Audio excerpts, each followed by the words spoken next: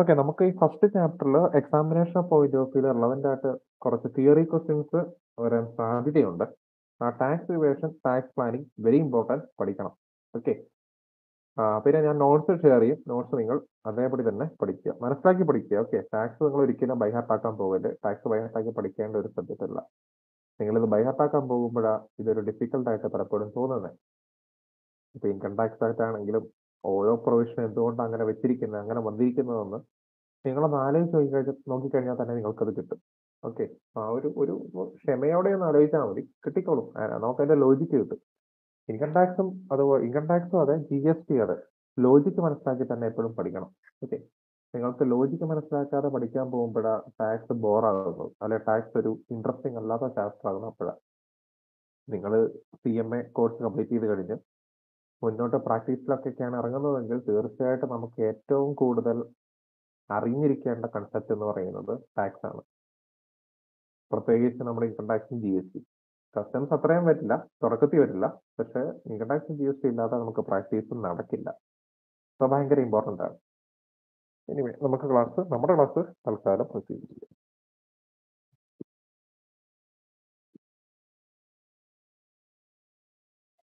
എനിക്ക് ഉള്ളൊരു റിക്വസ്റ്റ് എന്ന് പറയുന്നത് ടാക്സിന്റെ ലോജിക്ക് മനസ്സിലാക്കാൻ എപ്പോഴും ഒന്ന് ശ്രമിക്കുക.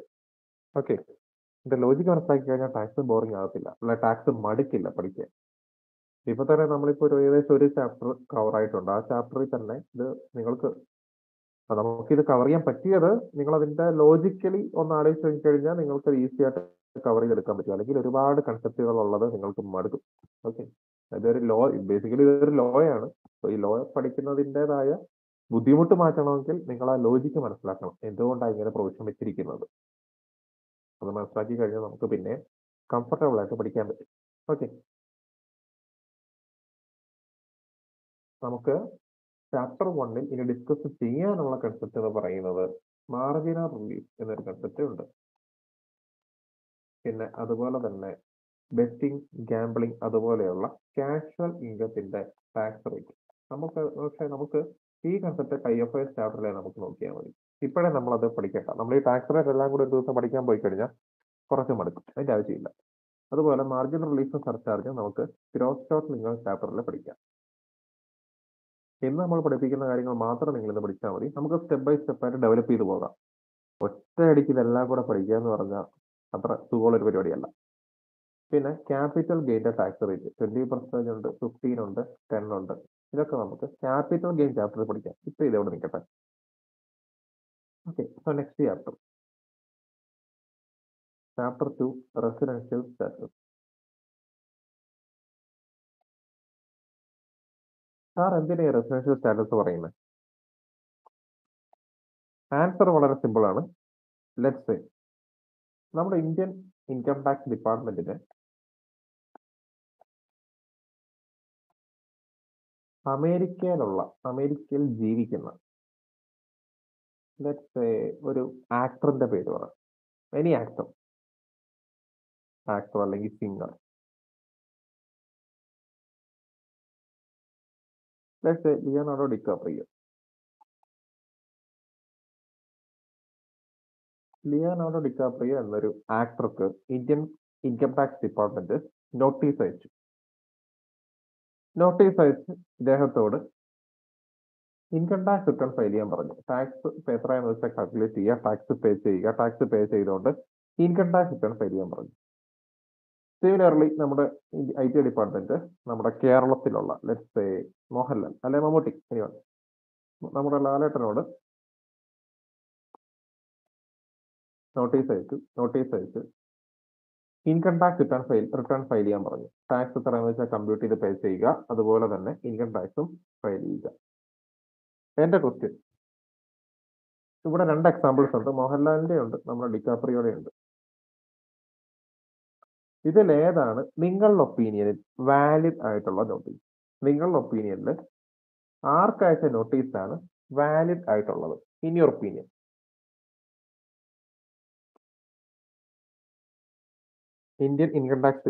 നമ്മുടെ ഇന്ത്യയിലുള്ള income tax department Leonardo ഡിക്കാപ്രിയോയ്ക്ക് notice അയച്ചു. നിങ്ങൾ ഇന്ത്യ വന്ന് ഇൻകം ടാക്സ് ഫയൽ ചെയ്യണം, ടാക്സ് അടയ്ക്കണം. സിമിലർലി അതുപോലെ തന്നെ നമ്മുടെ മോഹൻലാലിനും നോട്ടീസ് അയച്ചു. ഇൻകം ടാക്സ് റിട്ടേൺ നിങ്ങൾ ഫയൽ ചെയ്തിട്ടില്ല, ഫയൽ ചെയ്യണം. എന്റെ ക്വസ്റ്റ്യൻ, ഇതിൽ ഏത് നോട്ടീസാണ് വാലിഡ് ആയിട്ടുള്ളത്?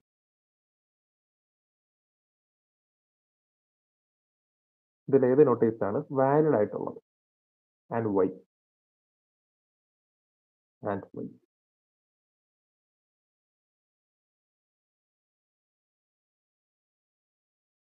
ആൻസർ പറഞ്ഞതൊക്കെ ശരിയാണ്, ബട്ട് വൈ? എന്തുകൊണ്ടാണ് നിങ്ങൾ പറഞ്ഞത് മോഹൻലാൽ അയച്ച നോട്ടീസ് മാത്രമേ വാലിഡ് ആയിട്ടുള്ളൂ? അതാണ് എനിക്കറിയേണ്ടത്. എന്ത് അടിസ്ഥാനത്തിലാണ് നിങ്ങളത് പറയുന്നത്?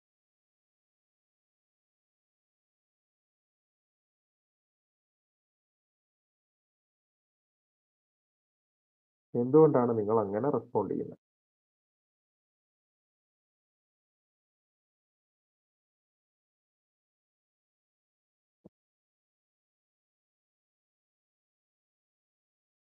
നിങ്ങൾ അങ്ങനെ റെസ്പോണ്ട് ചെയ്തതിനുള്ള റീസൺ വളരെ സിമ്പിളാണ്.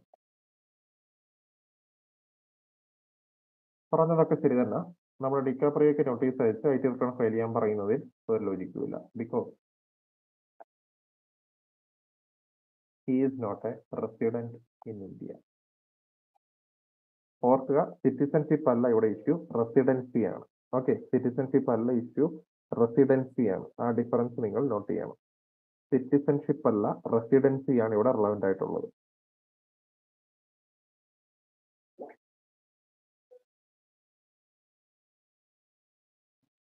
Okay, then who is the resident? ആരെയാണ് നമ്മൾ ഇന്ത്യൻ ഇൻകം ടാക്സ് ആക്ട് പ്രകാരം റെസിഡന്റ് എന്ന് വിളിക്കുന്നത്? ആരെയാണ് നമ്മൾ റെസിഡന്റ് എന്ന് വിളിക്കുന്നത്? Any idea? എവിടെയെങ്കിലും നമ്മൾ കേട്ടിട്ടുണ്ടാവുമല്ലോ.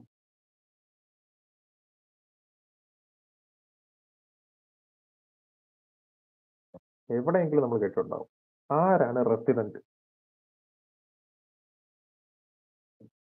ആരെങ്കിലും എത്ര ദിവസം ഇന്ത്യ നിൽക്കുന്നവരെയാണ് നമ്മൾ റെസിഡന്റ് എന്ന് വിളിക്കുന്നത്? നമ്മുടെ NRIs ആയിട്ടുള്ള റിലേറ്റീവ്സിനോടൊക്കെ ചോദിച്ചു കഴിഞ്ഞാൽ അവർക്ക് കൃത്യമായിട്ട് ഇതിനുള്ള ആൻസർ പറയാൻ പറ്റും. NRIs ആയിട്ടുള്ള റിലേറ്റീവ്സ് അവർ നാട്ടിൽ വന്നു കഴിഞ്ഞാൽ 6 മാസത്തിൽ കൂടുതൽ നാട്ടിൽ നിൽക്കില്ല. ഓക്കെ, നാട്ടിൽ വന്നിട്ടുണ്ട്, ഇന്ത്യ വന്നു കഴിഞ്ഞാൽ അതിപ്പോൾ എത്ര അത്യാവശ്യത്തിന് വന്നതാണെങ്കിലും എത്ര നാൾ നിൽക്കാൻ വേണ്ടി പ്ലാൻ ചെയ്ത് വന്നതാണെങ്കിലും 6 മാസത്തിൽ കൂടുതൽ അവർ നിൽക്കത്തില്ല.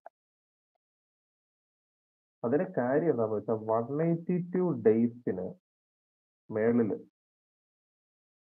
ഇന്ത്യയിൽ ഉള്ള ഒരാളെയാണ് നമ്മൾ റെസിഡന്റ് എന്ന് വിളിക്കുന്നത്. പ്രീവിയസ് ഇയറിൽ 182 ഡേയ്സിന് മേളിൽ ഇന്ത്യയിൽ ഉണ്ടായിരുന്ന ഒരാളെയാണ് നമ്മൾ റെസിഡന്റ് എന്ന് വിളിക്കുന്നത്. റെസിഡന്റ് ആയിക്കഴിഞ്ഞാൽ ഇന്ത്യയിലെ ഇൻകം ടാക്സ് പ്രൊവിഷൻസ് ആപ്ലിക്കബിൾ ആയിട്ട് വരും. റെസിഡന്റ് ആയിക്കഴിഞ്ഞാൽ ഇന്ത്യയിലുള്ള ഇൻകം ടാക്സ് പ്രൊവിഷൻസ് ആപ്ലിക്കബിൾ ആയിട്ട് വരും. ഇതാണ് ഇവിടെ പ്രശ്നം. ഓക്കെ, ഇതാണ് ഇവിടെ പ്രശ്നം. 182 ഡേയ്സിന്റെ കണ്ടീഷൻ മാത്രമല്ല, ഒരു കണ്ടീഷൻ കൂടെ ഉണ്ട്. ഫോർ പ്രീവിയസ് ഇയറിൽ 60 ഡേയ്സ്. പ്രീവിയസ് ഇയറിൽ ഇന്ത്യയിൽ 60 ഡേയ്സ് ഉണ്ടായിരുന്നു. അതിന് മുമ്പിലുള്ള 4 വർഷം, അതിന് മുമ്പിലുള്ള 4 വർഷത്തിൽ ഏകദേശം 365 ദിവസത്തിന് മേളിൽ ഇന്ത്യയിൽ ഉണ്ടായിരുന്നു. രണ്ട് കാര്യങ്ങളാണ്. പ്രീവിയസ് ഇയറിൽ 60 ഡേയ്സ് ഉണ്ട്. അതിന് പുറമെ അതിന് മുമ്പിലുള്ള 4 വർഷം ഇന്ത്യയിൽ ഏകദേശം 365 ദിവസത്തിൽ കൂടുതൽ സ്പെൻഡ് ചെയ്തിട്ടുണ്ട്. So 60 year and 365 days or more in preceding or previous years. ഈ രണ്ട് കണ്ടീഷൻസിൽ ഏതെങ്കിലും ഒന്ന് സാറ്റിസ്ഫൈ ചെയ്യുന്നയാളെയാണ് നമ്മൾ റെസിഡന്റ് എന്ന് വിളിക്കുന്നത്. ഓക്കെ, റെസിഡന്റ് എന്ന് വിളിക്കുന്നതിന് രണ്ട് കണ്ടീഷൻസ് ഉണ്ട്. ഇതിൽ ഏതെങ്കിലും ഒന്ന് സാറ്റിസ്ഫൈ ചെയ്താൽ മതി. ഒന്നില്ലെങ്കിൽ പ്രീവിയസ് ഇയർ 182 ഡേയ്സിൽ കൂടുതൽ ഇന്ത്യയിൽ ഉണ്ടായിരിക്കണം. അതുമല്ല എങ്കിൽ പ്രീവിയസ് ഇയറിൽ 60 ഡേയ്സ്. പിന്നെ അതിന് മുമ്പിലത്തെ 4 വർഷം 360 ദിവസം. ഓക്കെ, അതിന് മുമ്പിലേക്കുള്ള 4 വർഷം 360 ദിവസത്തിൽ കൂടുതൽ ഇന്ത്യയിൽ ഉണ്ടായിരിക്കണം. അതോടൊപ്പം തന്നെ പ്രീവിയസ് ഇയർ 60 ഡേയ്സിൽ കൂടുതൽ ഇന്ത്യയിൽ ഉണ്ടായിരിക്കണം. ഈ രണ്ട് കണ്ടീഷൻസിൽ ഏതെങ്കിലും ഒന്ന് സാറ്റിസ്ഫൈ ചെയ്യുന്നയാളെയാണ് നമ്മൾ റെസിഡന്റ് എന്ന് വിളിക്കുന്നത്. ഓക്കെ, റെസിഡന്റ് എന്നാണ് വിളിക്കുന്നത്, റെസിഡന്റ്. കാരണം റെസിഡന്റിനാണ് നമ്മൾ basically Indian income tax provisions main ആയിട്ട് അപ്ലൈ ചെയ്ത് വരുന്നത് റെസിഡൻസിനാണ്. നോൺ റെസിഡൻസിനും ഇന്ത്യയിൽ ഇൻകം ടാക്സ് അടയ്ക്കേണ്ട ടാക്സ് പ്രൊവിഷൻസ് ആപ്ലിക്കബിൾ അല്ല എന്നല്ല പറഞ്ഞ് മെയിൻ പ്രൊവിഷൻസ്, അതായത് ഏറ്റവും കോമൺ ആയിട്ടുള്ള പ്രൊവിഷൻസ് എല്ലാം ആപ്ലിക്കബിൾ ആയിട്ട് വരുന്നത് റെസിഡൻസിനാണ്. സിറ്റുവേഷനിലേക്ക് നമുക്ക് പതുക്കെ വരാം, നമുക്ക് പതുക്കെ കൺസെപ്റ്റ് ഡെവലപ്പ് ചെയ്യാം. Okay, so who is A resident? A person who has been in India for more than 182 days in the previous year, or a person who was in India for a period of more than 50 days in the previous year, and in aggregate of 365 days or more in the previous 4 years. ഈ രണ്ട് കണ്ടീഷൻസിൽ ഏതെങ്കിലും ഒന്ന് satisfy ചെയ്ത് കഴിഞ്ഞാൽ നേരെ കയറി resident ആവും. റെസിഡൻസിന്റെ ഈ കണ്ടീഷൻ പഠിക്കണം, ഷുവർ ക്വസ്റ്റ്യൻ ആണ്. ഓക്കെ, ഇത് ഷുവർ ക്വസ്റ്റ്യൻ ആണ്, കാരണം അമെന്റ്മെന്റ് ഉണ്ട് ഇതിൽ. നമുക്ക് പതുക്കെ വരാം. ഓക്കെ, അമെന്റ്മെന്റ് ഉണ്ട്, അതുകൊണ്ട് ഇതൊരു ഷുവർ ക്വസ്റ്റ്യൻ ആണ്. Very important. 182 days or 50 days in the previous year and 365 days or more in the preceding 4 previous years. Okay, so resident I am. Next one. റെസിഡൻസിന്റെ ഒരു കണ്ടീഷൻ കൂടെ നമുക്ക് പതുക്കെ നോക്കാം. എനിവേ, സോ ഈ കണ്ടീഷൻ നിങ്ങൾ പഠിക്കണം, very important. Okay, so person is resident ആണെന്ന് നമുക്കറിയാം, പ്രശ്നമൊന്നുമില്ല.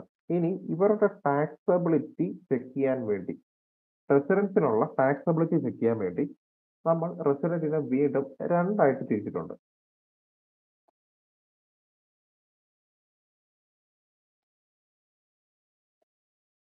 റെസിഡന്റിനെ നമ്മൾ രണ്ടായിട്ട് ക്ലാസിഫൈ ചെയ്യുന്നുണ്ട്. ഏതൊക്കെയാന്ന് ഓർക്കുന്നുണ്ടോ?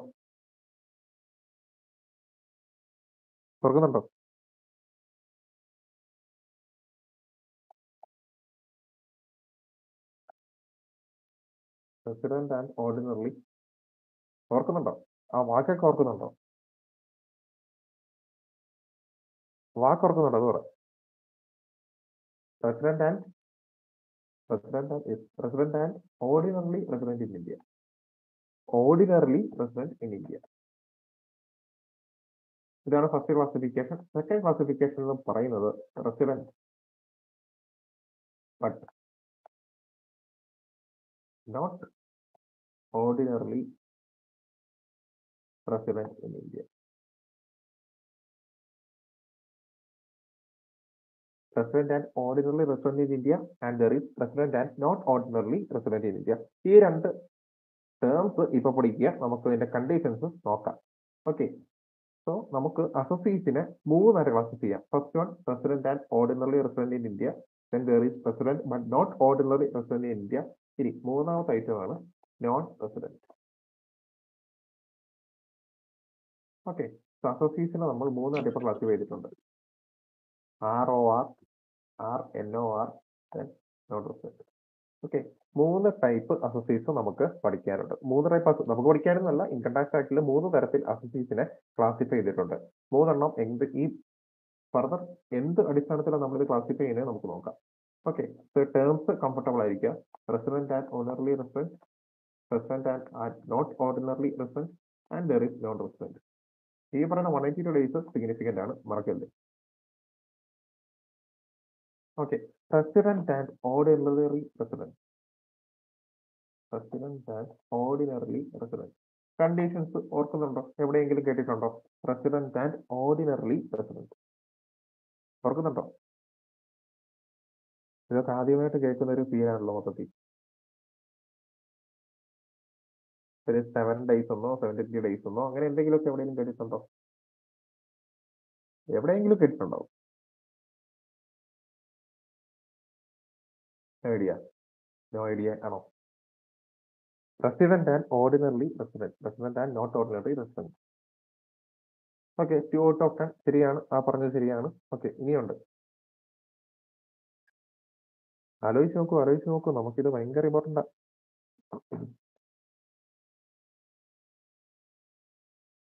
2 years out of 10. Okay, resident.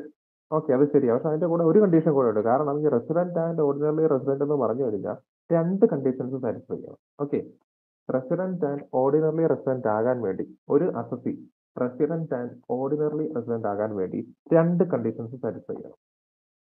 ഏതെങ്കിലും ഒരെണ്ണം സാറ്റിസ്ഫൈ ചെയ്താൽ പോരാ. രണ്ട് കണ്ടീഷൻസ് സാറ്റിസ്ഫൈ ചെയ്ത് കഴിഞ്ഞാൽ മാത്രമാണ് നമ്മൾ ഇവരെ റെസിഡന്റ് ആൻഡ് ഓർഡിനറി റെസിഡന്റ് എന്ന് പറയൂ. ഫസ്റ്റ് കണ്ടീഷൻ എന്ന് പറയുന്നത്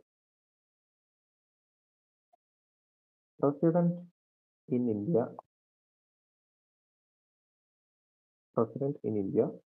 in at least 2 out of 10 previous year immediately preceding relevant previous year.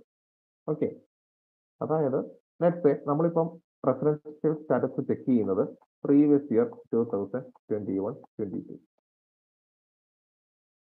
നമ്മളിവിടെ ചെക്ക് ചെയ്യുന്നത് ഇതിന് മുമ്പിലുള്ള 10 വർഷം എടുത്ത് നോക്കും.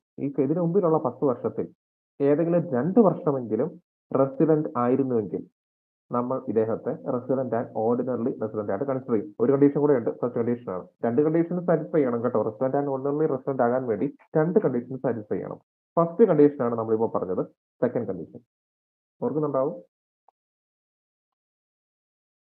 പ്രീവിയസ് 7 ഇയർ എടുത്തു കഴിഞ്ഞാൽ, ഓക്കെ, നമുക്ക് ഏത് വർഷത്തെ ഇപ്പൊ പ്രീവിയസ് 2021-22 ആണെങ്കിൽ അതിന് മുമ്പിലത്തെ 7 ഇയേഴ്സ് എടുത്തു കഴിഞ്ഞാൽ ആ 7 ഇയേഴ്സിൽ ഇന്ത്യയിൽ 730 ഡേയ്സിന് മേളിൽ ഇന്ത്യയിൽ ഉണ്ടായിരുന്നുവെങ്കിൽ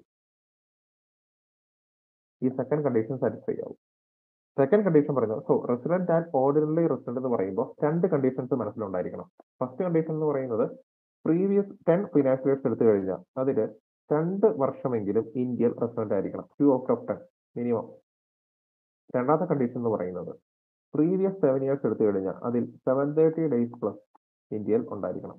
ഈ രണ്ട് കണ്ടീഷൻസും സാറ്റിസ്ഫൈ ചെയ്യണം. ഓക്കെ, പല സ്റ്റുഡൻസിനും പറ്റുന്ന മിസ്റ്റേക്ക് ഇതിലേതെങ്കിലും ഒരെണ്ണം സാറ്റിസ്ഫൈ ആകുമ്പോഴേ ഇവർ റെസിഡന്റ് ആൻഡ് ഓർഡിനറി റെസിഡന്റ് ആണെന്ന് പറയും. അങ്ങനല്ല, രണ്ട് കണ്ടീഷൻ സാറ്റിസ്ഫൈ ചെയ്യണം. ഓക്കെ, അപ്പോൾ ഈ രണ്ട് കണ്ടീഷൻ സാറ്റിസ്ഫൈ ചെയ്ത് കഴിഞ്ഞാൽ നമുക്ക് ഈ ഇദ്ദേഹത്തെ റെസിഡന്റ് ആൻഡ് ഓർഡിനറി റെസിഡന്റ് എന്ന് നമുക്ക് വിളിക്കാൻ പറ്റും. ഇത് വിളിക്കുന്നതുകൊണ്ടുള്ള പ്രയോജനം ബുദ്ധിമുട്ടുകളൊക്കെ നമുക്ക് പതുക്കെ നോക്കാം. ഓക്കെ, പക്ഷേ ടേം ഓർത്തിരിക്കുക.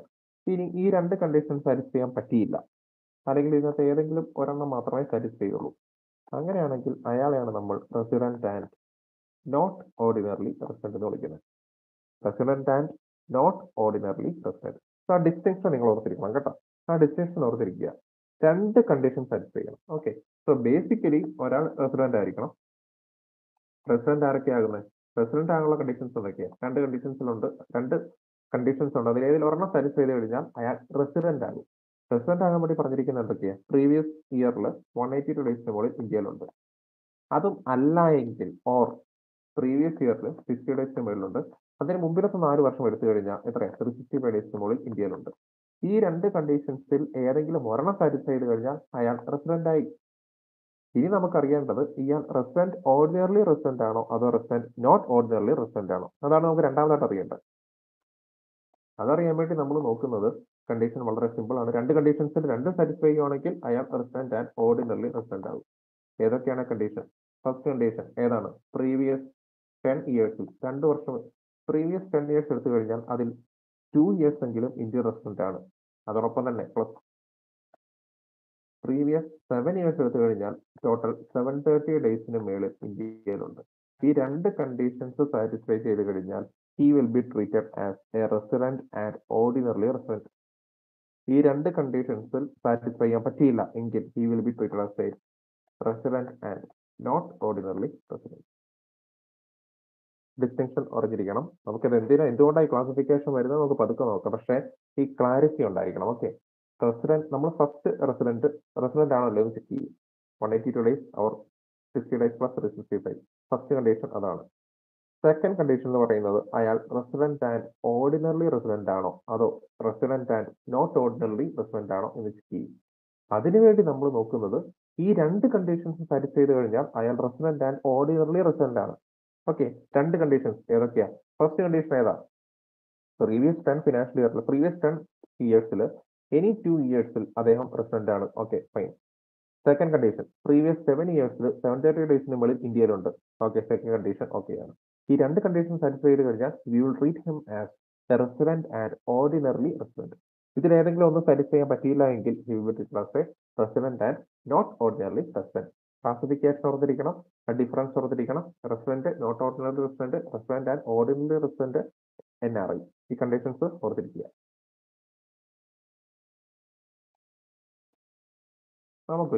ഞാൻ പെട്ടെന്നൊരു ക്വസ്റ്റ്യൻ തരാം. Okay, question.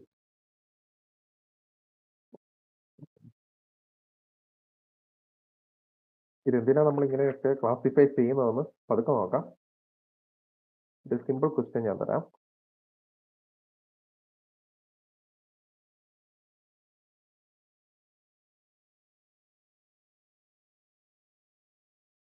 ഓക്കെ, റെസിഡന്റ് ആണോ അല്ലയോ എന്ന് നിങ്ങളൊന്ന് ചെക്ക് ചെയ്യുക.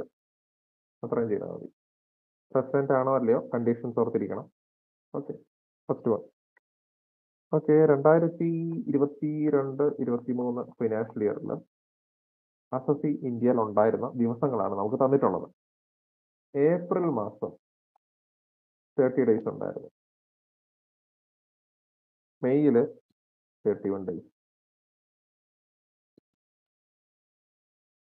ജൂണില് 30 days. ജൂലൈയില് 31 days. ഓഗസ്റ്റില് 31 days. സെപ്റ്റംബറില് 30 days. ഒക്ടോബറില് 30 days. Okay, identify if he is A resident or not. Resident ആണോ അല്ലയോ അത്ര നോക്കിയാൽ മതി. ഐഡന്റിഫൈ, കണ്ടീഷൻ ചെക്ക് ചെയ്യുക, എന്നിട്ട് നോക്കുക.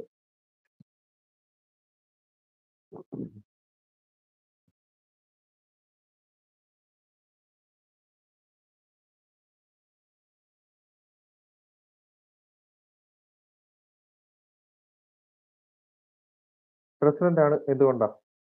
റെസിഡന്റ് ആണോ അല്ലയോ നോക്കാൻ നമുക്ക് രണ്ട് കണ്ടീഷൻസ് ഉണ്ട്. ഏതെങ്കിലും ഒരു കണ്ടീഷൻ സാറ്റിസ്ഫൈ ചെയ്ത് കഴിഞ്ഞാൽ അയാൾ റെസിഡന്റ് ആണ്. ഏത് കണ്ടീഷനാണെന്ന് കൂടെ ഒന്ന്, ഏത് കണ്ടീഷനും വേണ്ട, എത്ര ദിവസം ഇന്ത്യയിൽ സ്പെൻഡ് ചെയ്തു എന്ന് പറഞ്ഞാൽ മതി.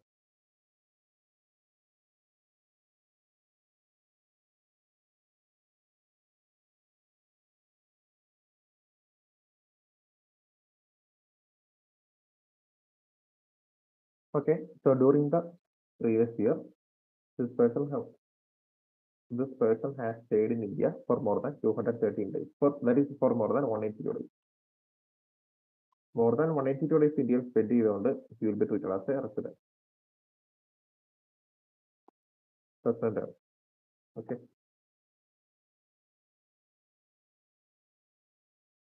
റെസിഡന്റ് ആണോ എന്ന് കണ്ടുപിടിച്ചു കഴിഞ്ഞാൽ നമ്മൾ അടുത്തതായിട്ട് നോക്കേണ്ടത് ഇയാൾ റെസിഡന്റ് ആൻഡ് ഓർഡിനറി റെസിഡന്റ് ആണോ, അതോ resident and not ordinary resident ആണോ. ഇതാണ് നമ്മൾ രണ്ടാമതായിട്ട് നോക്കേണ്ടത്. കണ്ടീഷൻസ് ഓർത്തിരിക്കുക, നമുക്ക് ആ പ്രൊവിഷൻ അപ്ലൈ ചെയ്യണം. Okay okay fine. Let's say നമുക്ക് ഈ ഒരു എക്സാമ്പിൾ നമുക്കൊന്ന് മോഡിഫൈ ചെയ്യാം. നമ്മൾ ഈ എക്സാമ്പിളിൽ ഇദ്ദേഹം ഏപ്രിൽ മാസം ഇന്ത്യയിലുണ്ട്, മെയ്യിലുണ്ട്, ജൂണിലുണ്ട്. ജൂലൈയിൽ ഇന്ത്യ വന്നിട്ടില്ല, ഓഗസ്റ്റിൽ വന്നിട്ടില്ല, സെപ്റ്റംബർ വന്നിട്ടില്ല, ഒക്ടോബർ വന്നിട്ടില്ല. റെസിഡന്റ് ആണോ അല്ലയോ പെട്ടെന്ന് പറയാം. റെസിഡന്റ് ആണോ അല്ലയോ?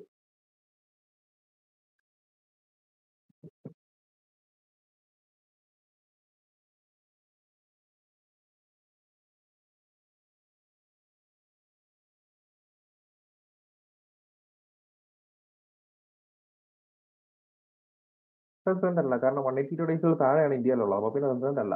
ഓക്കെ, ശരിയാണ്.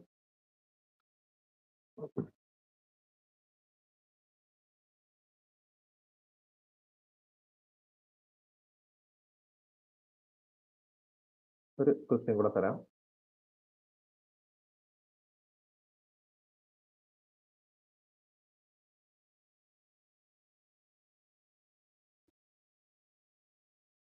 FY 2021-22. FY 2021-22 a person has stayed in India for more than 71 days. 2020-21 financial ഇയറിൽ ഇദ്ദേഹം അറൌണ്ട് 60 ഡേയ്സ് ഇന്ത്യയിലുണ്ടായിരുന്നു. 2019-20 ഫിനാൻഷ്യൽ ഇയറിൽ ഇദ്ദേഹം ഏകദേശം 100 ഡേയ്സ് ഇന്ത്യയിലുണ്ടായിരുന്നു. 2018-19 ഇദ്ദേഹം ഇന്ത്യയിൽ ഒരു ദിവസം ഉണ്ടായിരുന്നു. 2017-18 ഇദ്ദേഹം ഇന്ത്യയിൽ ഏകദേശം 140 ഡേയ്സ് ഉണ്ടായിരുന്നു. Identify this person is A resident or not. Resident ആണോ അല്ലയോ ചെക്ക് ചെയ്യുക.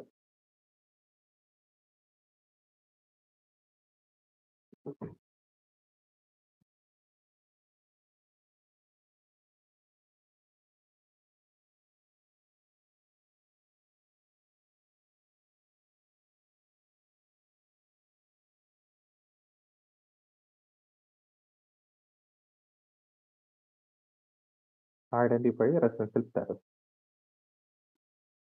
റൈറ്റ് അവേ നോ എന്നൊന്നും പറയല്ലേ. പ്രീവിയസ് ഇയർ കണ്ടീഷൻ മാത്രമല്ല, നമുക്ക് സെക്കൻഡ് കണ്ടീഷൻ കൂടെ ഒന്ന് ചെക്ക് ചെയ്യാം. ആ രണ്ട് കണ്ടീഷൻസിൽ ഏതെങ്കിലും ഒരെണ്ണം സാറ്റിസ്ഫൈ ചെയ്ത് കഴിഞ്ഞാൽ ഇയാൾ റെസിഡന്റ് ആണ്. ഓക്കെ,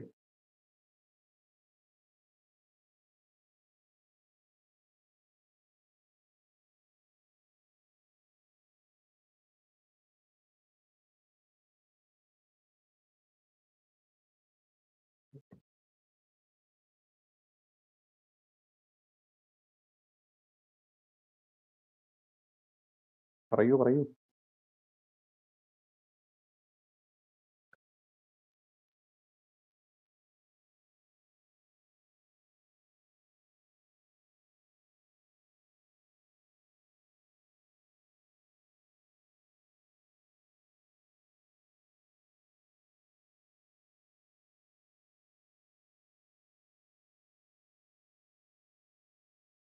റെസിഡൻഷ്യൽ സ്റ്റാറ്റസ് രണ്ട് കണ്ടീഷൻസ് ഉണ്ട്. ഏതെങ്കിലും ഒരു കണ്ടീഷൻ സാറ്റിസ്ഫൈ ചെയ്ത് കഴിഞ്ഞാൽ അയാൾ റെസിഡന്റ് ആണ്.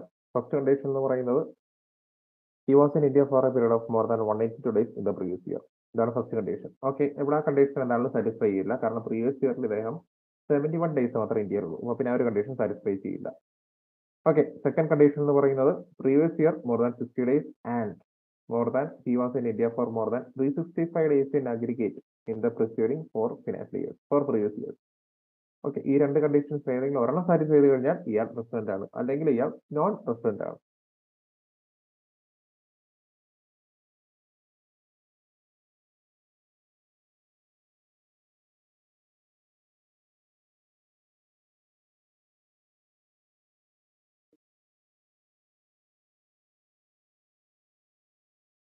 ഓക്കെ, റെസിഡന്റ് ആണോ അല്ലയോ? റെസിഡന്റ് അല്ലല്ലേ, എന്തുകൊണ്ടാ? ടോട്ടൽ എത്ര വരുന്നുണ്ട്? അതായത് ഈ 4 ഇയേഴ്സ് എടുക്കുമ്പോൾ എത്ര വരുന്നുണ്ട്? എത്രയാണ്? 240, 300, 301. 301 വരുന്നുള്ളൂ. നമുക്ക് വേണ്ടത് 365 ആണ്. Okay, yes. അതുകൊണ്ട് ഇദ്ദേഹം റെസിഡന്റ് അല്ല, നോൺ റെസിഡന്റ് ആണ്. NRI ആണെന്ന് വെച്ച് ഇന്ത്യയിൽ ടാക്സ് പ്രൊവിഷൻസ് ആപ്ലിക്കബിൾ അല്ല എന്നൊന്നും അല്ല. NRIസിനും ഇന്ത്യയിൽ ടാക്സ് പ്രൊവിഷൻസ് ആപ്ലിക്കബിൾ ആണ്. ഇന്ത്യയിൽ ഏൺ ചെയ്തിട്ടുള്ള ഇൻകം ആണെങ്കിൽ ടാക്സ് പ്രൊവിഷൻസ് ആപ്ലിക്കബിൾ ആണ്. ഏതൊക്കെയാണ് നമുക്ക് നോക്കാം. ഓക്കെ, സോ ഡിസ്റ്റിങ്ഷൻ നിങ്ങൾക്ക് ഐഡന്റിഫൈ ചെയ്യാൻ പറ്റിയെന്ന് ഞാൻ വിചാരിക്കുന്നു.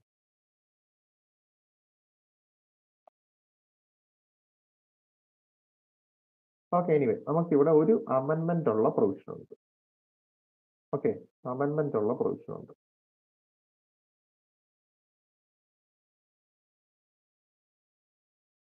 റെസിഡൻഷ്യൽ സ്റ്റാറ്റസ് കണ്ടീഷൻസ് നമുക്കറിയാം. ഫസ്റ്റ് കണ്ടീഷൻ എന്ന് പറയുന്നത് പ്രീവിയസ് ഇയറിൽ 182 ഡേയ്സിൽ കൂടുതൽ ഇന്ത്യയിലുണ്ട്. സെക്കൻഡ് കണ്ടീഷൻ എന്ന് പറയുന്നത് പ്രീവിയസ് ഇയറിൽ 60 ഡേയ്സിൽ കൂടുതൽ ഇന്ത്യയിലുണ്ട്. അതോടൊപ്പം തന്നെ പ്ലസ് പ്രീവിയസ് 4 ഇയേഴ്സിൽ 365 ഡേയ്സിൽ കൂടുതൽ ഇന്ത്യയിലുണ്ട്. രണ്ട് കണ്ടീഷൻസ് നമുക്കറിയാം. ഓക്കെ, കൺഫ്യൂഷൻ ഒന്നുമില്ല. ഈ 60 ഡേയ്സിന്റെ സ്ഥാനത്ത് 120 ഡേയ്സ് കൊടുക്കുന്ന ഒരു അമെൻമെന്റ് ഗവൺമെന്റ് കൊണ്ടുവന്നിട്ടുണ്ട്.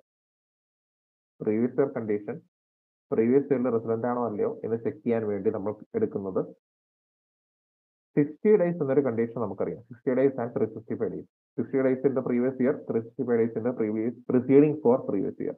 ഓക്കെ, ഈ കണ്ടീഷൻ നമുക്കറിയാം. പക്ഷെ ഇവിടെ 60 ഡേയ്സിന് പകരം നേരെ 120 ഡേയ്സ്, നേരെ ട്വൈസ് 120 ഡേയ്സ് ആക്കുന്ന പുതിയൊരു കണ്ടീഷൻ ഗവൺമെന്റ് കൊണ്ടുവന്നിട്ടുണ്ട്. ഈ കണ്ടീഷൻ ആപ്ലിക്കബിൾ ആകുന്നത് പ്രീവിയസ് ഇയറിൽ 15 ലാഖിന് മേളിൽ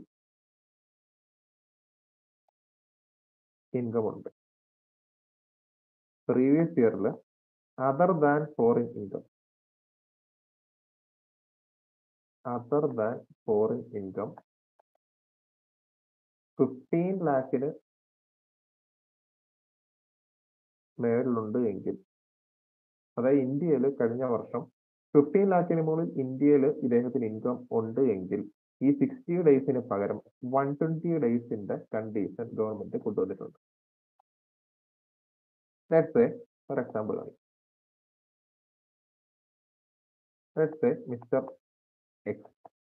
മിസ്റ്റർ എക്സിന്റെ ടോട്ടൽ ഇൻകം എന്ന് പറയുന്നത് other than foreign income, that is ഇന്ത്യയിലുള്ള ഇൻകം, ഇന്ത്യയിൽ ഇദ്ദേഹം ഏൺ ചെയ്യുന്ന ഇൻകം എന്ന് പറയുന്നത്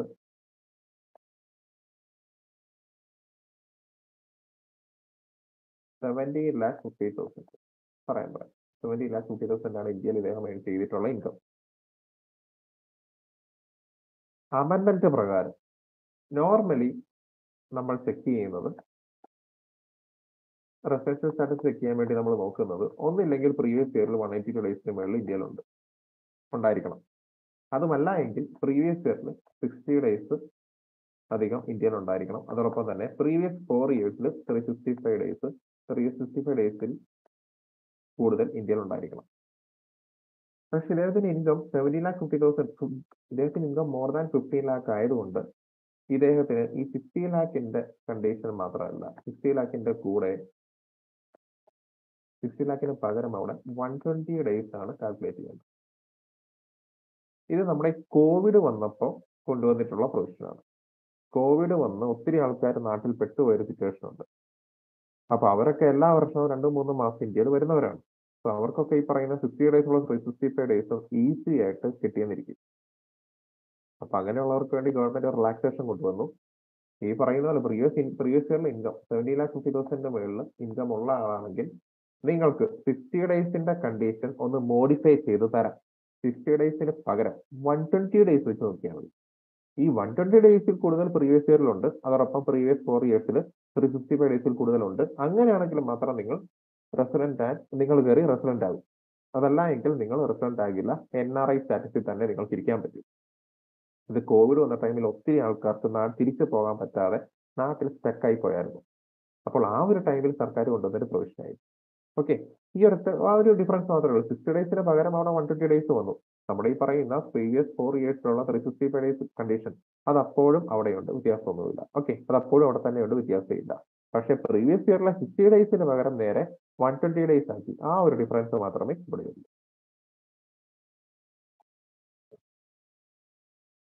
ഇതൊരു അമെൻമെന്റ് ആണ്.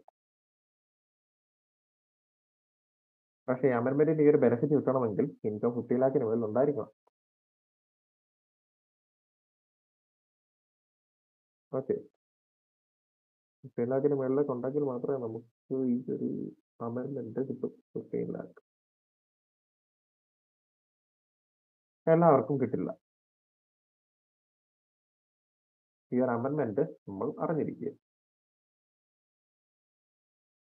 കഴിഞ്ഞ അറ്റംപ്റ്റിന് ഈ ഒരു ക്വസ്റ്റ്യൻ ഞാൻ പ്രതീക്ഷിച്ചതാണ്, പക്ഷെ കഴിഞ്ഞ അറ്റംപ്റ്റ് ചോദിച്ചിട്ടില്ല. എനിക്ക് തോന്നുന്നത് ഇത്തവണ നമുക്ക് എക്സ്പെക്ട് ചെയ്യാൻ കേട്ടോ. ഈ കമ്മിങ് അറ്റംപ്റ്റിൽ നമുക്ക് എക്സ്പെക്ട് ചെയ്യാം. Okay, next one.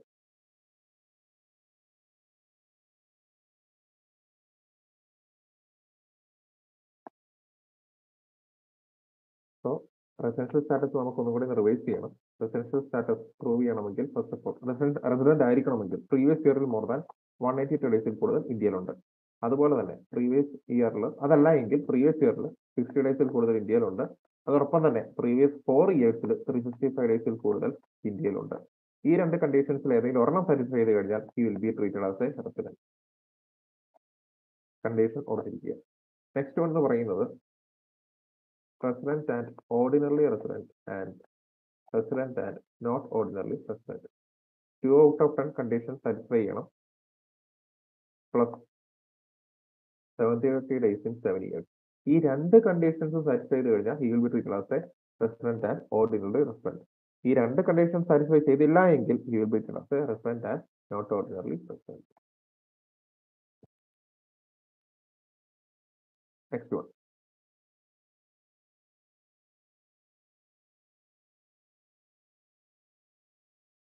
So primarily നമുക്ക് രണ്ട് കണ്ടീഷൻസ് ഉണ്ട്, റെസിഡന്റും ഉണ്ട്, പിന്നെ നോട്ട് റെസിഡന്റും ഉണ്ട്.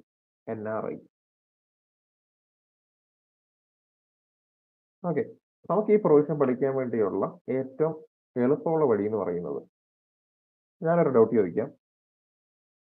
ഒരു അമേരിക്കൻ കമ്പനിയുടെ പേര് പറഞ്ഞേ. Any company. ഒരു അമേരിക്കൻ കമ്പനി. നിങ്ങൾക്ക് ഇഷ്ടമുള്ള കമ്പനിയുടെ പേര് പറയാം. ഒരാളെ റിപ്ലൈ ചെയ്തുള്ളൂ. ആപ്പിൾ. ഓക്കെ. ഇനി വേറെ ഉള്ളു. ടെസ്ല ഉണ്ട്. ഒന്ന് രണ്ട് പേരെ റിപ്ലൈ ചെയ്തിരുന്നുള്ളല്ലോ. ബാക്കിയുള്ളവരൊക്കെ എന്ത് ചെയ്യും? പറയൂ, ഒരു അമേരിക്കൻ കമ്പനിയുടെ പേര് പറയൂ. Any company. ആപ്പിൾ ഉണ്ട്, ടെസ്ല ഉണ്ട്. ഓക്കെ, പിന്നെ ബാക്കിയുള്ളവരൊക്കെ അവിടെ പോയി. Any company. നിങ്ങൾക്ക് ഇഷ്ടമുള്ളത് പറയാം, ഒരു കുഴപ്പമില്ല.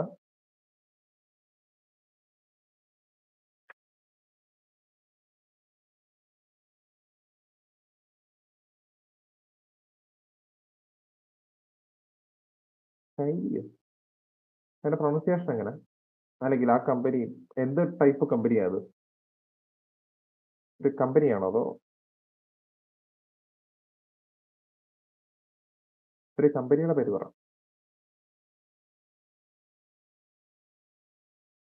ഓ, കോസ്മെറ്റിക്സ് ആണോ? Okay, okay.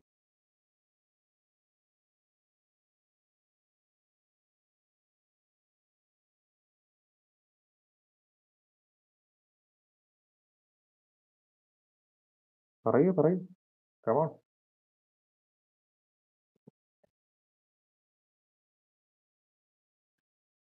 പറയുക. ആമസോൺ. ഓക്കെ. ഇനിയുണ്ടല്ലോ. ഒരു അമേരിക്കൻ കമ്പനി എന്ന് പറയുമ്പോൾ നിങ്ങൾക്കൊന്ന് ആലോചിച്ച് കഴിഞ്ഞാൽ എത്ര കമ്പനിയുടെ പേര് പറയാൻ പറ്റും? പറയൂ.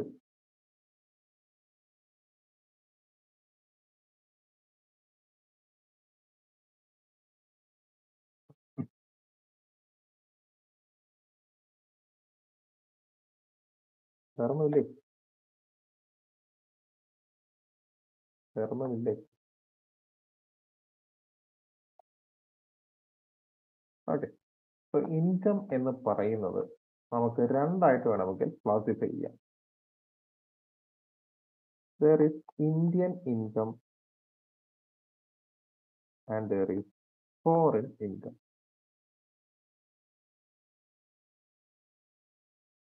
ഇന്ത്യൻ ഇൻകം എന്ന് പറയുന്നത് ഒന്നില്ലെങ്കിൽ it is received in India,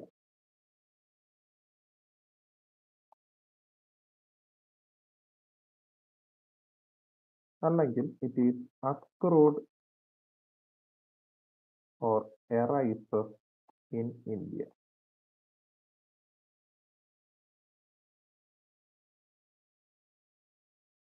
അതേസമയം ഫോറിൻ ഇൻകം എന്ന് പറയുന്നത് not received in India, it should not be received in India, അതല്ലെങ്കിൽ it should not accrue in India.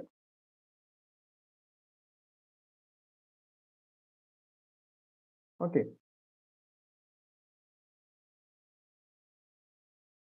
ഒരു ഡൗട്ട് ഞാൻ ചോദിപ്പിക്കാം. നിങ്ങൾ ഇന്ത്യയിലുള്ള ടാറ്റ എന്ന കമ്പനിയിൽ നിങ്ങൾ വർക്ക് ചെയ്തു. നിങ്ങൾക്ക് കമ്പനിയിൽ നിന്ന് സാലറി കിട്ടി. ഇന്ത്യൻ ഇൻകം ആണോ ഫോറിൻ ഇൻകം ആണോ? ഇന്ത്യൻ ഇൻകം ആണോ ഫോറിൻ ഇൻകം ആണോ? ഇന്ത്യൻ ഇൻകം, ഡൗട്ട് ഒന്നുമില്ല. ഓക്കെ.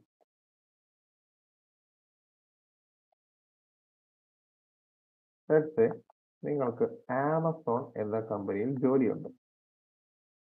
നിങ്ങൾക്ക് അവിടെ നിന്ന് സാലറി കിട്ടി. ആമസോൺ എന്ന US കമ്പനിയിൽ നിങ്ങൾക്ക് ജോലിയുണ്ട്. നിങ്ങൾക്ക് അവിടെ നിന്ന് സാലറി കിട്ടി. സാലറി കിട്ടിയത് നിങ്ങൾക്ക് ഇന്ത്യയിലാണ്. ഓക്കെ. സാലറി കിട്ടിയത് ഇന്ത്യയിലാണ്. ആമസോൺ പക്ഷേ ഒരു US കമ്പനി. എന്റെ ഡൗട്ട്, ഇത് ഇന്ത്യൻ ഇൻകം ആണോ ഫോറിൻ ഇൻകം ആണോ?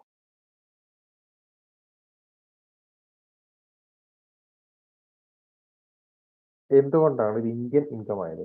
തന്നത് ഒരു അമേരിക്കൻ കമ്പനിയല്ലേ. അമേരിക്കയിൽ രജിസ്റ്റർ ചെയ്തിരിക്കുന്ന ഇന്ത്യയിൽ ഓഫീസില്ല, ബ്രാഞ്ച് ഇല്ല, ഒന്നുമില്ലാത്തൊരു കമ്പനി.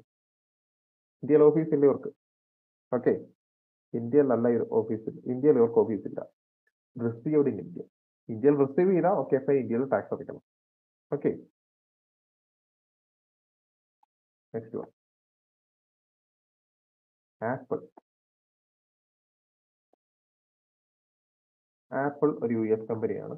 ആപ്പിളിന് ബാംഗ്ലൂർ ഒരു ഓഫീസുണ്ട്. ബാംഗ്ലൂർ ഓഫീസിൽ നിങ്ങൾ ജോലി ചെയ്യുന്നു.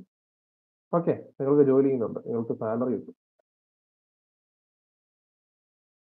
പക്ഷേ ഈ പൈസ, ഈ സാലറി ആയിട്ടുള്ള എമൗണ്ട് നിങ്ങൾക്ക് ഇന്ത്യയിൽ അല്ല തരുന്നത്. നിങ്ങൾക്ക് നിങ്ങളുടെ അമേരിക്കയിലുള്ള ഒരു ബാങ്ക് അക്കൗണ്ടിലെ പൈസ വരും. നിങ്ങൾ ജോലി ചെയ്യുന്നത് ഇന്ത്യയിലെ ബാംഗ്ലൂർ ഓഫീസിലാണ്, നിങ്ങൾക്ക് സാലറി കിട്ടുന്നുണ്ട്, പക്ഷേ നിങ്ങൾക്ക് ഈ പൈസ ഇന്ത്യയിൽ കിട്ടുന്നില്ല. റിസീവ്ഡ് ഇൻ ഇന്ത്യ അല്ല, നിങ്ങൾക്ക് ഇത് കിട്ടുന്നത് അമേരിക്കയിലുള്ള ഒരു ബാങ്ക് അക്കൗണ്ടിലാണ്. എന്റെ ക്വസ്റ്റ്യൻ, ഇത് ഇന്ത്യൻ ഇൻകം ആകുമോ ഇല്ലയോ? ഇത് ഇന്ത്യൻ ഇൻകം ആകുമോ ഇല്ലയോ? അതാണ് എനിക്കറിയേണ്ടത്.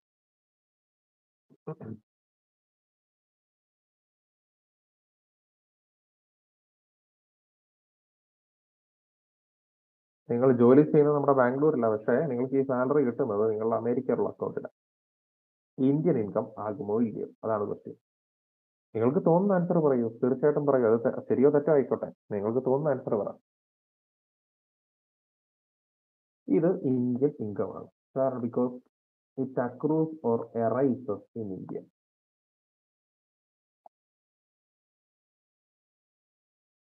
അക്രൂസ് ഓർ എറൈസസ് ഇൻ ഇന്ത്യ. അതുകൊണ്ട് ഇതൊരു ഇന്ത്യൻ ഇൻകം ആണ്. Okay, next. നിങ്ങൾക്ക് ആപ്പിളിൽ ജോലിയുണ്ട്. നിങ്ങളിപ്പോൾ വർക്ക് ചെയ്യുന്നത് ന്യൂയോർക്കിലാണ്. ന്യൂയോർക്ക് ഓഫീസാണ് നിങ്ങൾ വർക്ക് ചെയ്യുന്നത്. നിങ്ങൾക്ക് നിങ്ങളുടെ US ബാങ്ക് അക്കൗണ്ടിൽ സാലറി കൃത്യമായിട്ട് കിട്ടുന്നുണ്ട്. എന്റെ ക്വസ്റ്റ്യൻ, ഇത് ഇന്ത്യൻ ഇൻകം ആണോ? ഇന്ത്യൻ ഇൻകം ആണോ?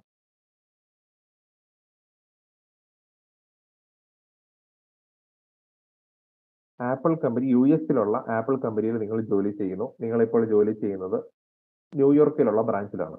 ന്യൂയോർക്കിലുള്ള ബ്രാഞ്ചിൽ നിന്ന് നിങ്ങൾക്ക് സാലറി കിട്ടുന്നുണ്ട്. സാലറി നിങ്ങൾക്ക് നിങ്ങളുടെ അമേരിക്കയിലുള്ള അക്കൗണ്ടിലാണ് റിസീവ് ചെയ്യുന്നത്. ഇത് ഇന്ത്യൻ ഇൻകം ആണോ? നിങ്ങൾ ഇന്ത്യൻ സിറ്റിസൺ ആണ്, ഓക്കെ, പക്ഷെ ഇത് ഇന്ത്യൻ ഇൻകം ആണോ? നിങ്ങൾ റെസിഡന്റ് ആണ്, നിങ്ങൾ ഇന്ത്യൻ സിറ്റിസൺ ആണ്, പക്ഷെ ഇത് ഇന്ത്യൻ ഇൻകം ആണോ അല്ലയോ? അതാ എനിക്കറിയേണ്ടത്. എല്ലാവരും പറയൂ, രണ്ടു മൂന്ന് പേരൊക്കെ റെസ്പോണ്ട് ചെയ്യുന്നുള്ളൂ.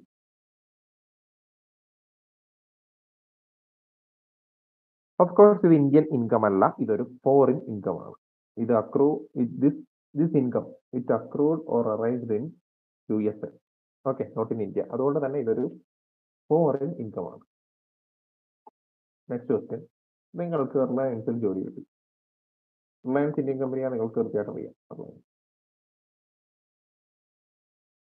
നിങ്ങൾ ജോലി ചെയ്യുന്നത് ലെറ്റ്സ് സേ എവിടെയായിരിക്കും? South Africa.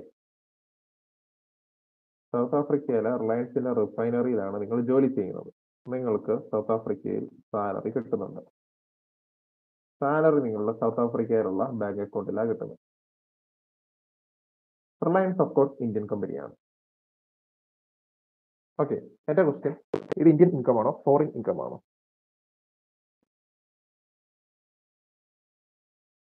ഇത് ഇന്ത്യൻ ഇൻകം ആണോ ഫോറിൻ ഇൻകം ആണോ? അതാണ് എന്റെ ക്വസ്റ്റ്യൻ.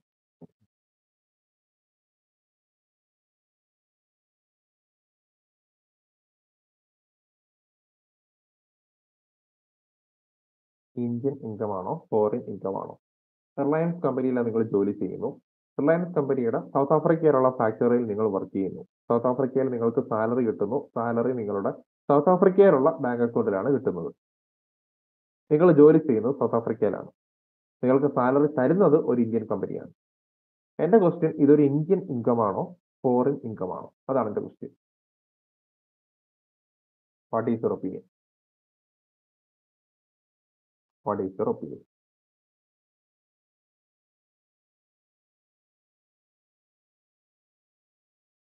ഇന്ത്യൻ ഇൻകം ആണോ ഫോറിൻ ഇൻകം ആണോ? പറയൂ. ആൻസേഴ്സ് ഇനിയും വരാനുണ്ട്, പലരും ഇടുന്നില്ല.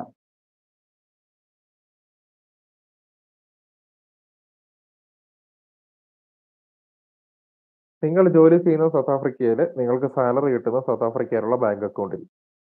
ഇത് ഇന്ത്യൻ ഇൻകം ആണോ ഫോറിൻ ഇൻകം ആണോ?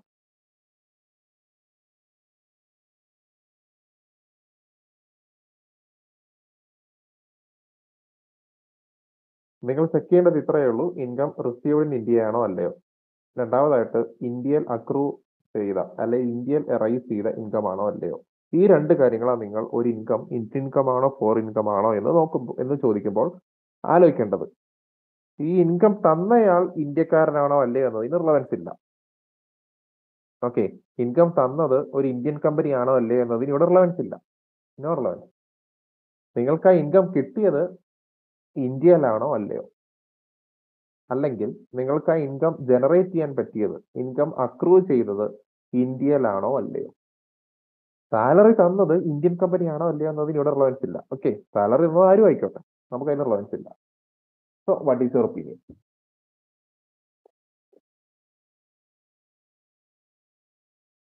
ഇന്ത്യൻ ഇൻകം ആണോ അത്? ആണോ? ഉറപ്പാണോ? ഉറപ്പാണോ? ഇന്ത്യൻ ഇൻകം ആണെന്ന് ഉറപ്പാണോ? No, it is not an Indian income, it is A foreign income. തന്നത് ഇന്ത്യൻ കമ്പനി ആയിക്കോട്ടെ അല്ലായിക്കോട്ടെ, അതിന് റിലവൻസ് ഇല്ല. നമുക്ക് ആ ഇൻകം എറൈസ് ചെയ്തത് എവിടെ വെച്ചാണ്, അല്ലെങ്കിൽ എവിടെ വെച്ച് ചെയ്ത വർക്കിനാണ് ആ ഇൻകം എറൈസ് ചെയ്തത്. അതുപോലെ ആ ഇൻകം ഇന്ത്യയിലുള്ള അക്കൗണ്ടിലാണോ കിട്ടിയത്. ഈ രണ്ട് കാര്യങ്ങളെ നമ്മൾ ആലോചിക്കാവുള്ളൂ. Okay,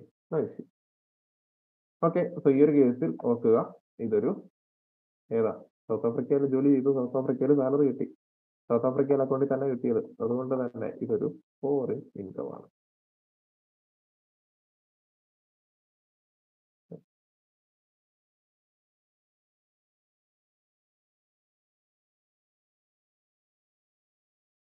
okay, next. അപ്പൊ നമ്മൾ അസസി 3 ടൈപ്പ് ഉണ്ടെന്ന് നമ്മൾ മനസ്സിലാക്കിയിട്ടുണ്ട്. There is resident and ordinary resident, then there is a resident but not ordinarily resident, then there is NRI, that is non-resident. So 3 type അസോസിയേഷനെ നമുക്ക് 3 ടൈപ്പായിട്ട് റെസിഡൻഷ്യൽ സ്റ്റാറ്റസിന്റെ ബേസിസിൽ ക്ലാസിഫൈ ചെയ്യാൻ പറ്റും. ഇനി നമ്മൾ പഠിക്കേണ്ടത് ഇന്ത്യൻ ഇൻകം. ഇന്ത്യൻ ഇൻകം ഏതാണെന്ന് നമ്മളിപ്പോൾ നോക്കി. ഇന്ത്യൻ ഇൻകം എന്ന് പറയുന്നത് റെസിഡന്റ് ആൻഡ് ഓർഡിനറി റെസിഡന്റിന് ടാക്സബിൾ ആണ്. Okay, resident and ordinary റെസിഡന്റിന് Indian income taxable ആണ്. Second one, resident and not ordinary റെസിഡന്റിന് Indian income taxable ആണോ അല്ലയോ. It is taxable. Non resident ആരാ നമുക്കറിയാം, റെസിഡന്റ് സ്റ്റാറ്റസ് നമുക്കറിയാം. നോൺ റെസിഡന്റിന് ഇന്ത്യൻ ഇൻകം ടാക്സബിൾ ആണോ അല്ലയോ. It is taxable. അതാണ് ഇവിടെ ഒരു വെറൈറ്റി ആയിട്ട് നിങ്ങൾക്ക് തോന്നാൻ സാധ്യതയുള്ളത്. It is taxable. ഓക്കെ, ഒരു ക്രിക്കറ്റ് കളിക്കാരൻ ഇന്ത്യയിൽ വന്നു, ഇന്ത്യയിൽ ഒരു പത്രത്തിലെ ആർട്ടിക്കിൾ എഴുതി കൊടുത്തു, അതിനൊരു പൈസ അയാൾക്ക് കിട്ടി. ഈ ഇൻകം അയാൾ ഓഫ്കോഴ്സ് നോൺ റെസിഡന്റ് ആണ്. ഈ ഇൻകം പക്ഷേ ഇന്ത്യയിൽ എറൈസ് ചെയ്തതാണ്, അതുകൊണ്ട് അത് ടാക്സബിൾ ആണ്. ഓക്കെ, നോൺ റെസിഡന്റ് ആണെങ്കിലും ഇന്ത്യയിൽ അക്രൂ ചെയ്ത ഇൻകം ആണെങ്കിൽ അയാൾ ടാക്സ് കൊടുക്കണം. Is liable to pay income tax. Okay, അയാൾ ഇന്ത്യൻ റെസിഡന്റ് അല്ല, ഓക്കെ ഫൈൻ, അയാൾ നോൺ റെസിഡന്റ് ആണ്, ഈവൻ ദെൻ ഇന്ത്യയിൽ എറൈസ് ചെയ്ത ഇൻകം ആണ്, ഈ should pay tax. Okay, next one. So Indian ഇൻകത്തിന്റെ കാര്യം നമുക്ക് മനസ്സിലായി. ഇനി ഫോറിൻ ഇൻകം. ഫോറിൻ ഇൻകം എന്ന് പറയുന്നത് അപ്പോൾ നമുക്കറിയാം, ഒന്നില്ലെങ്കിൽ വിദേശത്ത് അക്കൗണ്ട് റിസീവ് ചെയ്തു, അല്ലെങ്കിൽ വിദേശത്ത് ജോലി ചെയ്ത് കിട്ടിയ പൈസ, വിദേശത്ത് അക്രൂ ചെയ്ത പൈസ. ഓക്കെ, എന്റെ question, foreign income, resident and ordinary റെസിഡന്റിന് foreign income taxable ആണോ അല്ലയോ. What is your opinion? Resident and ordinary resident, foreign income taxable ആണോ അല്ലയോ. നിങ്ങളൊരു റെസിഡന്റ് ആണ്. ഓക്കെ, നിങ്ങളൊരു റെസിഡന്റ് ആണ്. നിങ്ങൾക്ക് ഒരു അമേരിക്കയിലുള്ള ഒരു കമ്പനിക്ക് നിങ്ങളൊരു സർവീസ് പ്രൊവൈഡ് ചെയ്തു. അവർ നിങ്ങൾക്കതിന് ഫീസ് തന്നു. ലെറ്റ്സ് സേ നിങ്ങൾ ഈ പൈസ റിസീവ് ചെയ്തത് അമേരിക്കയിലുള്ള ഒരു അക്കൗണ്ടിലാണ് നിങ്ങൾ ആ പൈസ റിസീവ് ചെയ്തത്. ഇതൊരു പ്യുവർ ഫോറിൻ ഇൻകം ആണ്. പക്ഷെ എന്റെ ക്വസ്റ്റ്യൻ, ഇതിന് നിങ്ങൾ ടാക്സ് അടയ്ക്കണോ വേണ്ടയോ? ഇന്ത്യയിൽ ടാക്സബിൾ ആണോ അല്ലയോ? അതാണ് എന്റെ ക്വസ്റ്റ്യൻ. നോ എന്ന ആൻസർ നിങ്ങൾക്ക് തോന്നും. It's okay. നോ എന്നേ നമ്മൾ വിചാരിക്കത്തുള്ളൂ. പക്ഷെ അങ്ങനല്ല. റെസിഡന്റ് ആൻഡ് ഓർഡിനറി റെസിഡന്റ് ആണെങ്കിൽ അവർക്ക് ഗ്ലോബൽ ഇൻകം ടാക്സബിൾ ആണ്. ഇന്ത്യയിലോ വിദേശത്തോ അന്റാർട്ടിക്കയിലോ എവിടെ വെച്ചാണെങ്കിലും ഒരു ഇൻകം ചെയ്തോ ഇവരൊക്കെ ഇവർ ടാക്സ് അടയ്ക്കണം. ഓക്കെ. ഗ്ലോബൽ ഇൻകം ടാക്സബിൾ ആണ്. Resident and ordinary റെസിഡന്റിന് global income taxable ആണ്. ഇതാണ് ഇവിടെ ഉള്ളൊരു വെറൈറ്റി പോയിന്റ്. അതിനൊരു ഒന്ന് രണ്ട് എക്സെപ്ഷണൽ കേസൊക്കെ ഉണ്ട്. നമുക്കതിലേക്ക് പതുക്കെ വരാം. Okay. It is taxable. Next one. ഇനി resident and not ordinary resident, ROR. Resident and not ordinary റെസിഡന്റിന് foreign income taxable ആണോ അല്ലയോ എന്നത് ഫ്രീക്വന്റ് ആയിട്ട് നമുക്ക് എക്സാമിന് ചോദിക്കുന്ന ഒരു ക്വസ്റ്റ്യനാണ്. പ്രൊവിഷൻ പറയുന്ന ഇത്രയേ ഉള്ളൂ. ഇറ്റ് ഈസ് ടാക്സബിൾ ഇഫ് ഒരു ബിസിനസ് ആണ്. ഓക്കെ. ലെറ്റ്സ് സേ നമ്മുടെ ഒരു resident and not ordinary resident ആണ്. ഓക്കെ. ഒരു ബിസിനസ് ഉണ്ട്. ആ ബിസിനസ് കൺട്രോൾ ചെയ്യുന്നത് ഇന്ത്യയിൽ ഇരുന്നുകൊണ്ടാണ് കൺട്രോൾ ചെയ്യുന്നത് ആ ബിസിനസ്. ഓക്കെ. കൺട്രോൾ ഇന്ത്യയിലുണ്ട്. അതൊരു പ്രൊഫഷനാണ്. പക്ഷേ പ്രൊഫഷൻ ഇന്ത്യയിൽ സെറ്റ് ചെയ്തിരിക്കുകയാണ്. ബിസിനസ് ആണ്, അല്ലെങ്കിൽ ഇന്ത്യയിൽ ബിസിനസ് ഇരുന്ന് കൺട്രോൾ ചെയ്യുന്നുണ്ട്. അങ്ങനെ ഇന്ത്യയിൽ ഇരുന്നാണ് ആ ബിസിനസ് കൺട്രോൾ ചെയ്യുന്നത്, അല്ലെങ്കിൽ ഇപ്പൊ അതൊരു പ്രൊഫഷൻ ആണെങ്കിൽ ഇന്ത്യയിൽ ഇരുന്നുകൊണ്ട് മാനേജ് ചെയ്യുന്ന ഒരു പ്രൊഫഷൻ ആണെങ്കിൽ മാത്രം ഇന്ത്യയിൽ ടാക്സബിൾ ആണ്. അതല്ല, ഇൻ ജനറൽ ഫോറിൻ ഇൻകം ഇവർക്ക് ടാക്സബിൾ അല്ല. Okay. In general resident and not ordinary റെസിഡന്റിന് foreign income taxable അല്ല. പക്ഷെ ഇപ്പോൾ അതൊരു ബിസിനസ് ഇൻകം ആണ്. ആ ബിസിനസ് പക്ഷേ ഇന്ത്യയിൽ ഇരുന്നാണ് ഇയാൾ കൺട്രോൾ ചെയ്യുന്നതെങ്കിൽ മാത്രം ടാക്സബിൾ ആണ്. So it is conditional. Okay. ഇതൊരു കണ്ടീഷണൽ ആണ്. Generally it is not taxable. പക്ഷെ കണ്ടീഷണൽ ആണ്. അതായത് ബിസിനസ് ആണ്, ഇപ്പൊ ഇന്ത്യയിൽ ഇരുന്നുകൊണ്ടാണ് കൺട്രോൾ ചെയ്യുന്നതെങ്കിൽ ഇറ്റ് ഈസ് ടാക്സബിൾ. അല്ലെങ്കിൽ ടാക്സബിൾ അല്ല. No need to pay income tax in India. Next one. Non resident. Non റെസിഡന്റിന് foreign income ഇന്ത്യയിൽ ടാക്സബിൾ അല്ല. Not taxable. നിങ്ങൾ തന്നെ ആലോചിച്ച് നോക്കി. ഇപ്പൊ ഇന്ത്യ ക്രിക്കറ്റ് കളിക്കാൻ വന്ന ഒരു ക്രിക്കറ്റ് കളിക്കാരൻ, ലെറ്റ്സ് സേ നമ്മുടെ ഒരു ക്രിക്കറ്റ് കളിക്കാരന്റെ പേരാണ് എന്താ ഉള്ളത്, for the time being let's say Ricky Ponting. Australian player ആണ് റിക്കി പോണ്ടിങ്, അറിയാലോ.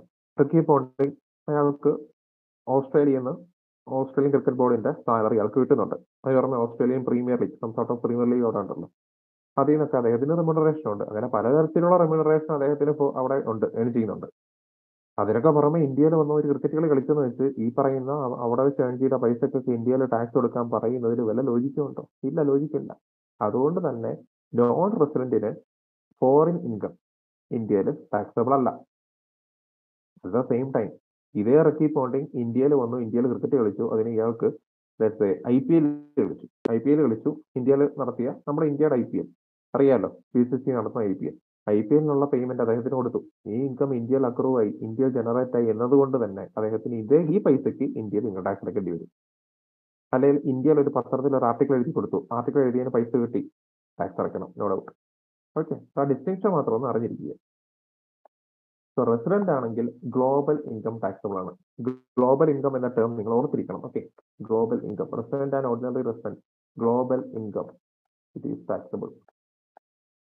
ഓക്കെ. സോ ഡിസ്റ്റിങ്ഷൻ മാത്രം ഒന്ന് ഓർത്തിരിക്കുക. നമുക്ക് തൽക്കാലം ഇന്നത്തെ ഡിസ്കഷൻ നമുക്ക് ഇവിടെ വെച്ച് നിർത്താം. ഞാനിതിന്റെ നോട്ട്സ് ഞാൻ ഗ്രൂപ്പിൽ ഷെയർ ചെയ്തേക്കാം. ക്വസ്റ്റ്യൻസ് ഈ ഫസ്റ്റ് ചാപ്റ്ററിൽ നിന്ന് ക്വസ്റ്റ്യൻസ്, തിയറട്ടിക്കൽ ക്വസ്റ്റ്യൻസ് നമ്മൾ ഓൾറെഡി ക്ലാസ്സിൽ ഡിസ്കസ് ചെയ്ത ക്വസ്റ്റ്യൻസ് മാത്രമേ ഉള്ളൂ, വേറെ ക്വസ്റ്റ്യൻസ് ഇല്ല. പിന്നെ നോട്ട്സ് വരുന്നത് പഠിക്കുക, അത്രയും ചെയ്താൽ മതി. ഓക്കെ. നോട്ട്സ് കഴിയുമ്പോൾ ഞാൻ ഇന്ന് അല്ലെങ്കിൽ നാളെ തന്നെ ഷെയർ ചെയ്തേക്കാം. ഓക്കെ. പിന്നെ രണ്ടാമത്തെ കാര്യം എന്ന് പറയുന്നത് ക്വസ്റ്റ്യൻസ്, നമുക്ക് സെക്കൻഡ് ചാപ്റ്ററിൽ ക്വസ്റ്റ്യൻസ് ഉണ്ട്. പക്ഷെ ഒരു പോയിന്റും കൂടെ നമുക്ക് ഡിസ്കസ് ചെയ്യാനുണ്ട്. ആ ഡിസ്കഷൻ നടത്തിക്കഴിഞ്ഞ് സെക്കൻഡ് ചാപ്റ്റർ ക്വസ്റ്റ്യൻസ് ഞാൻ ഷെയർ ചെയ്തേക്കാം. ഓക്കെ. പിന്നെ ഒരു റിക്വസ്റ്റ് ഉള്ളത്, ക്ലാസ്സിനെ പറ്റി കൂടുതൽ സ്റ്റുഡൻസിനെ ഒന്ന് ഇൻഫോം ചെയ്യിക്കുക. So far first chapter second chapter നിങ്ങൾക്ക് കംഫർട്ടബിൾ ആണെന്ന് ഞാൻ വിചാരിക്കുന്നു. ഡൗട്ട് ഉണ്ടെങ്കിൽ തീർച്ചയായിട്ടും ചോദിക്കുക. നമുക്ക് നാളെ കാണാം. Have A good night.